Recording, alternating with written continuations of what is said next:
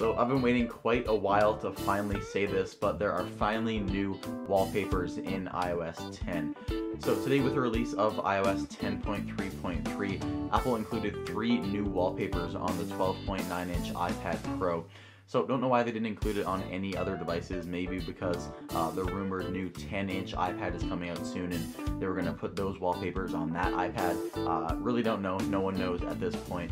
And the wallpapers look good on any device, and if you go to 9to5Mac's Twitter, you can go to their website here and you can download the full res wallpapers. So this is a screenshot from the iPad Pro. You recognize all these lame wallpapers that are usually on any iOS device. And here you can see the 3 new wallpapers.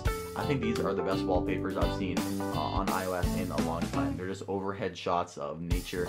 They look really nice, and you can download the full resolution wallpapers right here. Just click on them, swipe up, and then view full size. Pretty high resolution too, 3000 by 3000 pixels, so pretty big photos for the iPad Pro, of course. You can see, looks really nice on my phone. I'm using the pink one right now. I think this would look really good with a rose gold iPad or iPhone. And if I go into photos here, you can see we have this one, pink, and then darker blue, and then a lighter blue of a beach.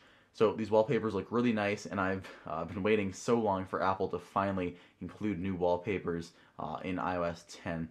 If you go into wallpapers here on your phone, nothing new, but you have to download these online. One thing I am looking forward to is on iOS 11 for pretty much guaranteed new wallpapers. Apple always does this when there's a major iOS release, but it is kind of nice to see these new wallpapers before June 5th. Alright guys, tell me what you think about this in the comments. Thumbs up for my second video today.